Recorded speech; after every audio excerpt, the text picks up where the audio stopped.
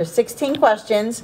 Some of them are simple. If you know how to apply the theorems, then there's really no calculations. Sometimes it's just going to be the same measure. Sometimes you might just divide it by 2. So some of the calculations are pretty basic. 15 of the questions, they're going to be 6 points each. And then there'll be one question where there's 2 blank lines. And then I'm going to count that as 10 points. So each blank line would be 5 points. So all the other questions, the 15, they're single answers. So it's just an arc measure, an angle measure, identifying a segment or a line in a circle, things like that. Okay? No, it's just actually 2 numbers. Actually, there is another question where it's a yes or no and you're going to explain, but I'm only going to count that for 6 points. So if you get the yes or no part right, you get 3 points. If you get the explanation wrong, you lose 3 points. Okay, so actually there are 2 questions with 2 lines, but the one where it's going to be finding 2 values of variables, it might be like find X, find Y, and then that's worth 10 points. And then to explain it, do you send this the theorem? You can either describe it, what's happening, or you can list the name. Pretty good there? All right, so let's go through the review that was due this morning. And I'll take it section by section and tell you what to focus on. And if you need to see it worked out, I can work it out. So from 10.1, what we needed, you're going to need to be able to identify segments or lines in a circle. So be able to answer and tell me if something is a radius, a chord, a diameter, a secant, a tangent, or a point of tangency. Any questions on 1 through 5? All right, now for questions 6, 7, 8, and 9, be able to use the fact that when you have a tangent to a circle, it's going to be perpendicular to a radius. So if that's the case, if you get a question like this, and I ask you either to show that something is tangent, just like you did on the quiz, you're going to show me that it satisfies the Pythagorean theorem. And if it does, then you know it's perpendicular. Now, you might also get a question. Let's say I modify number 6. Let's say instead I didn't give you this number, and I ask you to find the length of AB. So as long as you're given that AB is a tangent, then what you're going to do is realize that at the point of tangency, you've got a right angle. And then you're going to do Pythagorean theorem to find the length of AB. So what you would have done here is we could say that this is x. So x squared plus 16 squared equals 34 squared. And then you would solve it. All of the questions on the test are perfect squares. You're not going to have to leave anything in simplest radical form. You're doing this without a calculator. You're not going to have any crazy decimals where you have to use Pythagorean theorem. They're all going to be integers. So for example, here you would do 16 times 16, which gives you 6. And again, the numbers aren't going to be this large. But again, you should be able to multiply 34 times 34, get 1156, subtract 256 from both sides, and you get 900. And then when you square root 900, you get 30. Now remember, when we did this with factoring, we would get plus and minus 30. But again, we don't want a negative side, so that's why we would only keep the positive. So be able to apply the fact that when you have a tangent to a circle, it is going to be perpendicular to the radius, and then you would do Pythagorean theorem to find a missing piece. You did questions like numbers 8 and 9 on the quiz. Again, know that you're still doing Pythagorean theorem. You would do r squared plus 35 squared equals r plus 25 squared. Foil it and then solve. So again, be able to find a missing side when you have a tangent. Now, you will have a factoring question like number 11. Know that when you have two tangent segments that meet at the same common external point, these tangent segments are congruent. And this happens on both 9 and 10 and 11. Now, the factoring question will not be as challenging as this, but you will have to factor and get two answers. And again, this factoring question is only going to be worth 6 points. So for number 11, you want number 11 or 10? 11, okay. So again, since these are two congruent tangent segments, I'm going to set them equal to each other. So 4x squared minus 18x minus 10 equals x squared plus x plus 4. I need to set this equal to 0 because I need to solve for x. Now, notice this time the x squareds are not going to cancel. So when the x squareds do not cancel, and you also have an x term, you're going to have a trinomial that you need to factor. So next thing I'm going to do is move the x over. 3x squared minus 19x minus 10 equals 4. Subtract 4. 3x squared minus 19x minus 14 equals 0. I now need to factor this trinomial.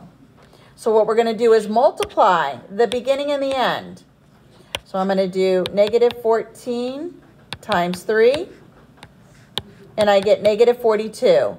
So I'm looking for two numbers that are going to multiply to give me negative 42x squared, but who will add to give me negative 19x. Yes. So I'm going to start my list. So 1x times 42x, and it's got to be different signs, and the bigger number is negative. When I add these two, so when I multiply it, I get the negative 42x squared, but when I add them, I get negative 41. So that one doesn't work. Now if I try 2x times negative 21x, this is the one that's going to work, because when I add them, I get negative 19x. So now I'm going to factor by grouping. So I'm going to rewrite the first term. I'm going to replace the negative 19 with these two factors. It doesn't matter the order that I put them in. You get the same answer either way. Then you're going to make your groups. GCF of purple is going to be 3x. X minus 7. GCF of blue will be 2. And now I'm going to set the two GCFs together. And then the thing that repeated, this x minus 7, write it once. And now you take your factors and set them equal to 0. And then the x minus 7, subtract 2, divide by 3, x equals negative 2/3, add 7, x equals positive 7. So this will have two answers. But again, it's only going to be worth 6 points, 3 for each solution. The factoring part will not be this challenging.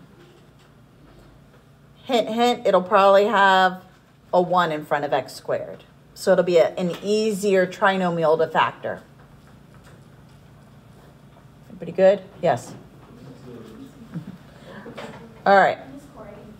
No real life or real world application word problems.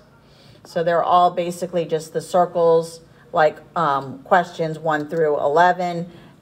You won't have anything like number 13. Are there going to be any word problems? Not for this one. The next page, be able to find a missing arc measure. You will not have to classify as a major, minor, or semicircle on the test like you did on the quiz, but you will find missing arc measures. Anybody need to see 1 through 4 worked out? 3? Okay. Now, on the test, I'm not going to give you a single picture and ask you 4 different questions from it, except for the one where you're going to name the parts. You'll have this same picture, but then you're going to have to name radius, chord, secant, tangent. So there'll be more than one question like that. But as far as finding arc measures or angle measures, it'll be a single question for each picture.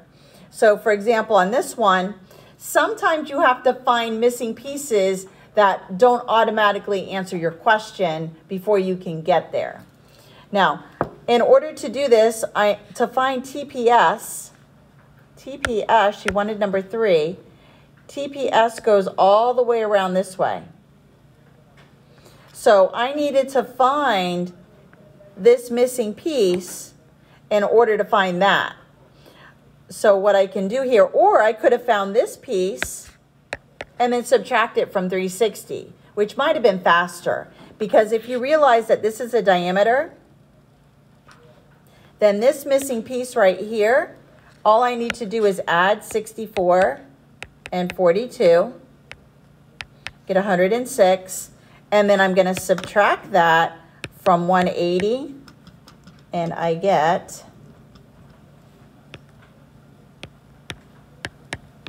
74. So then now what I can do to find TPS, I could just do 360 minus 74.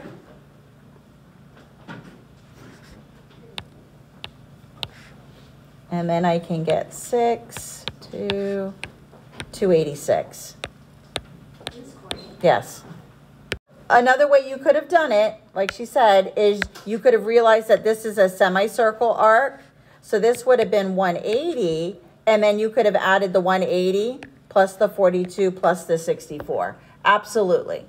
So multiple different ways of finding these missing pieces. And then this one is a semicircle. So I added 64 and 42, and I got 106. And then I minus that from 180, and that's how I found the 74.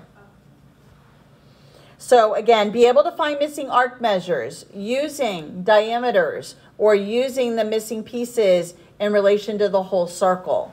On some of the questions, you're given an angle. Remember, if it's a central angle, then the arc measure is the same. So for example, this 64 here in this angle, let me highlight it. The 64 is also the arc measure right here because it's a central angle. Remember, when it's inscribed, it's going to either be half or double depending on if they give you the angle or the arc. Now, I know on the quiz I told you you did not have to determine if 2 arcs were congruent. You will have to do this tomorrow. Remember, in order for 2 arcs to be congruent, they need to have the same measure, and they either need to be from the same circle or from congruent circles.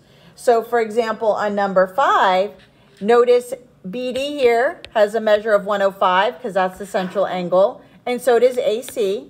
So they have the same measure and they're from the same circle. So yes, these would be congruent. However, number 6, these are not congruent because those are not congruent circles. On number 6, if you pull these apart, so this little one here, notice arc MN, this one, this has a measure of 45 degrees. And then so does PQ, because they both have central angle 45. But notice that the radius length of this one is shorter than the radius of this big pink one. So because these are not congruent circles, these 2 arc measures, even though they're both 45, are not congruent arcs. They're similar arcs, but they're not congruent. How do you know they don't have the same radius? Because whenever you have concentric circles, a circle in a circle, the inner circle is going to have a shorter radius. Does that make sense? Like this one you could say maybe is 4, and then the pink one Or the red one, maybe you'll say it's got a length of 5. Maybe it's like an inch bigger or something. Does that make sense? So they either have to be 2 arcs in the same exact circle or of congruent circles. Again, no word problem, so nothing like this bicycle wheel. Again, be able to find a missing arc measure. Number 7 is, let's figure it out. Let's see where AB is. Let's do it. So AB is here, and it's got a measurement of 42. And then CD is over here. Now notice this is a diameter. No, it's not a diameter. Let's go ahead. Yeah, it is a diameter, because see how this side is 180? So then this side would be 180. So let me add 96 and 42. I get 138.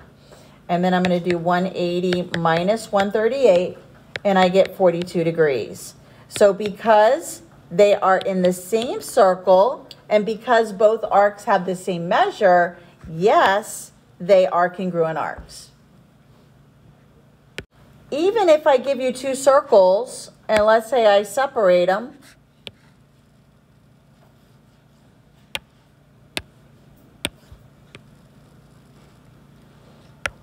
and let's say I give you something that looks like this.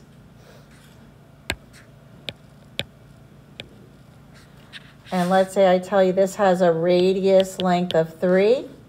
And let's say this has a radius length of 5. And even if I tell you this is 30 degrees and this is 30 degrees, let's say this is AB and CD. And if I ask you, is AB congruent to arc CD, you might look at it and say, oh, they're both 30. But as soon as you see that they are not congruent circles, you would say that these are not congruent because they're not from congruent circles. They can have the same measure, but they need to be either in the same circle or from congruent circles. And then again, be able to do questions like number 9. Again, you don't need to do number 10. Be able to find an arc measure given some angle measures. Everybody good? Okay, so notice these 2 arcs are congruent. And this arc is 90 degrees because it's a central angle. So what I could do here is I could say these are X and X. And I know that there's 360 degrees in the whole circle. So what I'm going to do is X plus 90 equals 360. So 2x plus 90 equals 360. Subtract 90. 2x equals 270. And then divide by 2. And x is going to be 135, which is also AC.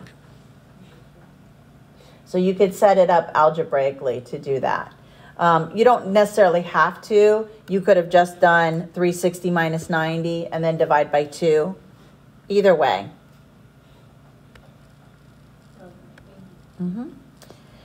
And then, so let's go back and do B. So for B, again, this is a diameter. So I know this is the semicircle arc. So I could go ahead and do, say again, these are X and X. So I could do X plus 90 equals 180 on this one. 2X plus 90 equals 180. Subtract 90. 2X equals 90. Divide by 2. X equals 45. So again, they wanted DAB. So now this is 45. This is 45. So what we can do here is DAB. And actually, we didn't even need to do all of this. What we could have done is realize that it was everything. No, it's not everything. I take that back. So what I would do here is I would have added the semicircle plus the 45. So 180 plus 45, and you get 225. 10-3. Again, be able to use that B, okay. You need to see that one worked out, or are you good? How did you know they were equal? Because of their chords were congruent, they both had a little 5 next to it. So if the chords are congruent, then the arcs that are formed by those chords are also congruent. Can you see it worked out? No, can you do Number 4? Okay. You want me to work it out? Yeah. Okay, the whole thing? All right. Find the value of x. I'm going to solve 15x. I'm sorry? I know. I'm going to just do the whole thing to get there because I'm going to need to find the missing pieces. And then I'm going to add them and subtract from 360. So 15x, and not do it in highlight. So I'm going to solve 15x minus 40 equals 10x plus 10 minus 10x. 5x minus 40 equals 10. Add 40. 5x equals 50. Divide by 5. X equals 10. So now I need to plug that back in. And really, honestly, it doesn't matter which one. If I plug it in here, 10 times 10 plus 10, 100 plus 10, this arc right here is 110. Now, I could double check it and plug it into the 15x as well. And it's minus 40. So 150 minus 40 and 110. So now I have 3 pieces here. I've got this arc, and this arc. So what I'm going to do is add 110, 110, 40, get that total, and then subtract it from 360 to get BD. So I'm going to add. I get 260, and now I subtract it, and I get 100. So the answer to number 4 is 100. And again, to answer number 3, I had to plug it back in. All right, and then also be able to find, before I jump to number 9, be able to answer questions like 5, 6, and 7, where if you see that a diameter is perpendicular to a chord, then this is a perpendicular bisector. So then these 2 segments here are congruent. So you would just set x minus 1 equal to 6 and find out x equals 7. What would you do for number 6? For number 6,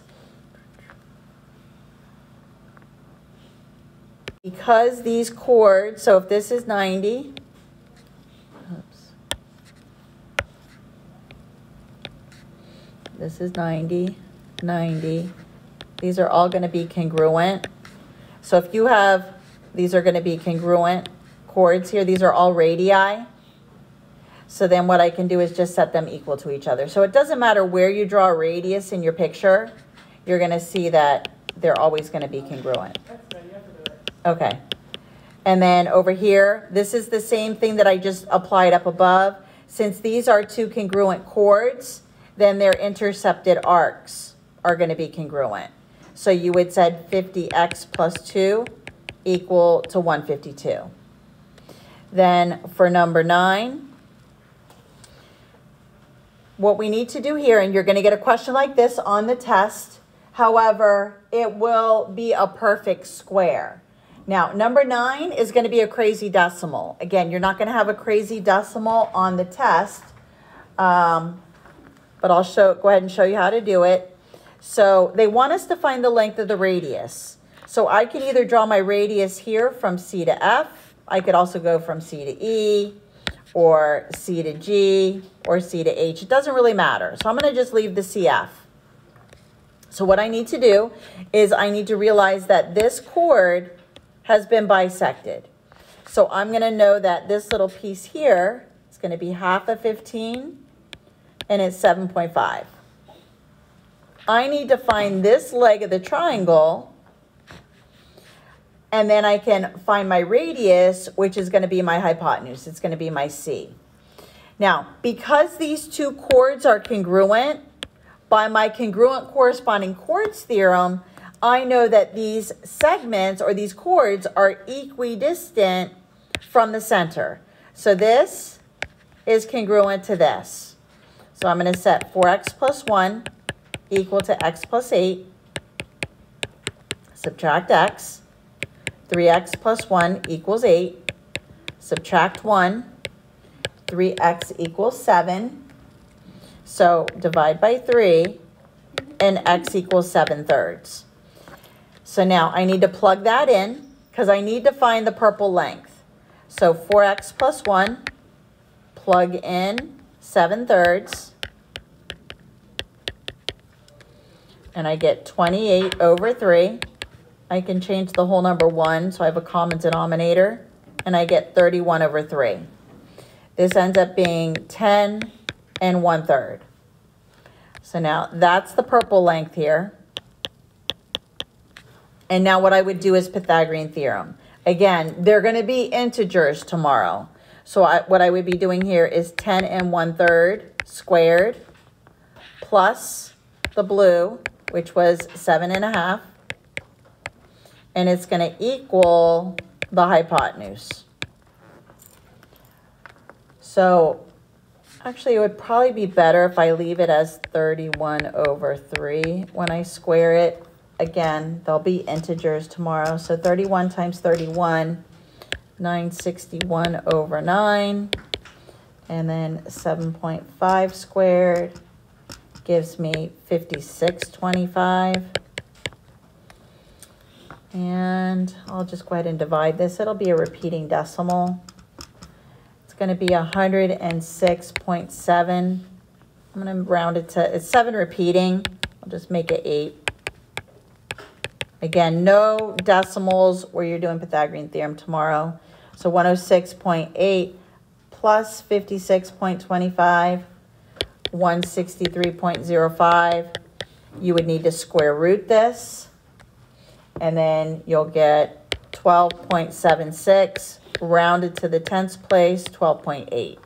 But again, tomorrow, all the Pythagorean theorem questions will be integers. They'll be perfect squares. So when you solve this, you just have to think of it like making it into a triangle? Correct. And you will have a question like that.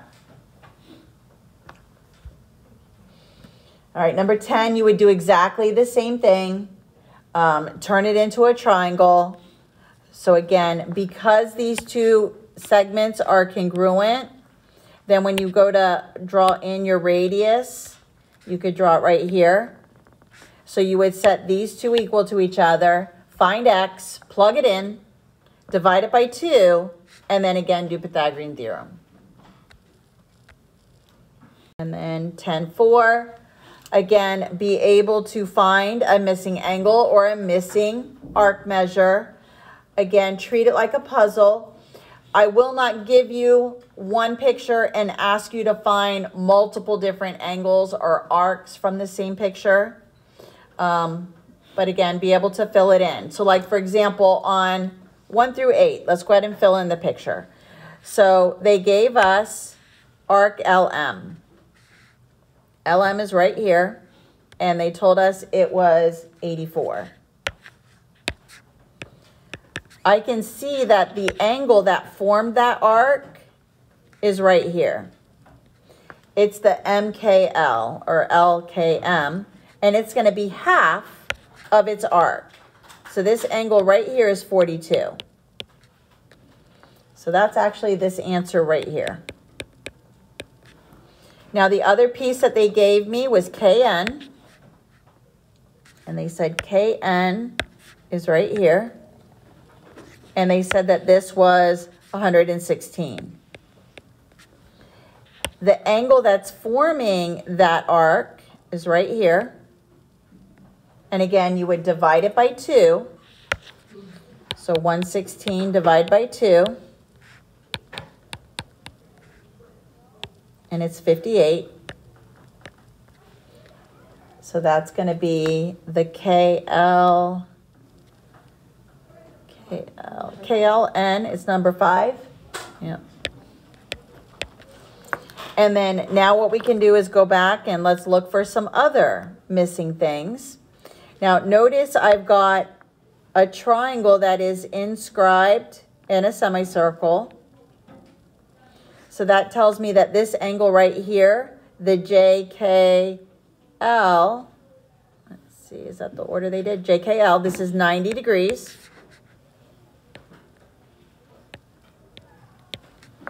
And then if I want to find the little missing piece right next to it, this angle, I thought JKL was 180. the arc is, but the angle is half of that. So this arc here, the LK, let's see, LKJ, this arc up here is 180. Then if I wanted to find this little green angle here, the JK, let's see, MKJ, let's see, or JKM, this one, number 4, I'm going to do 90 minus 42. So 90 minus 42, actually, I get 48,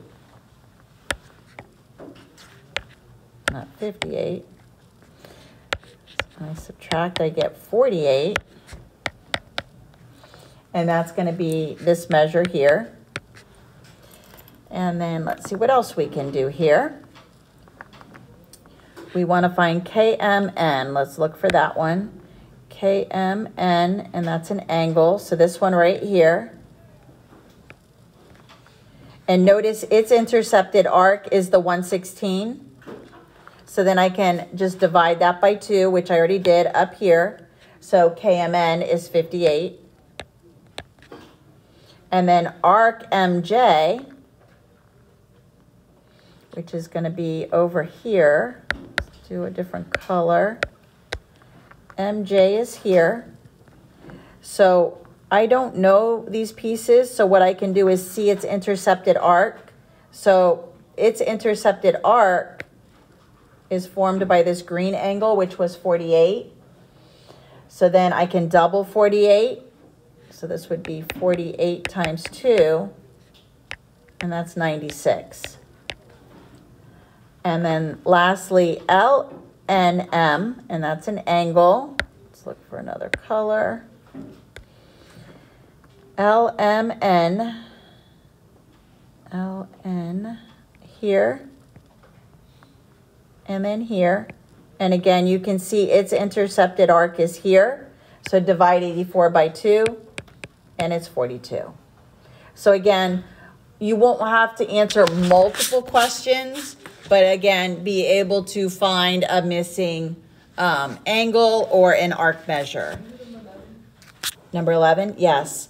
So here what we need to do is realize that when you have a quadrilateral inscribed in a circle, opposite angles are supplementary.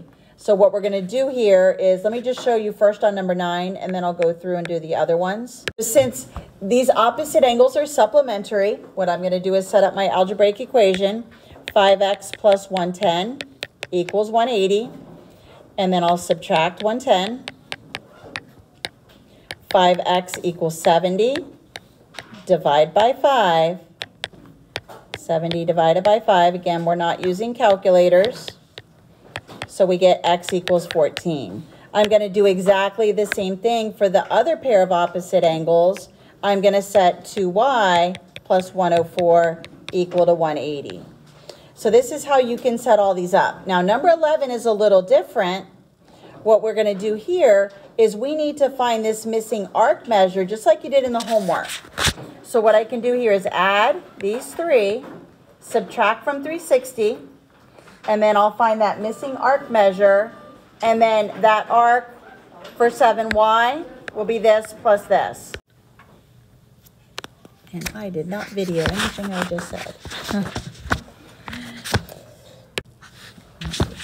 Erase all that.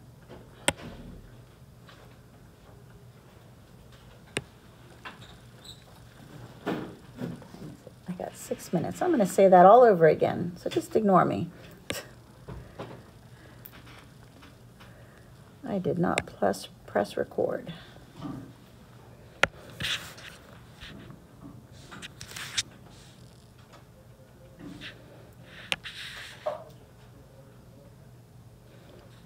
Okay, so to do the calculation to find x in number 10, I know that x and 108 are supplements, so I'm just going to do x plus 108 equals 180 subtract the 108, and x equals 72.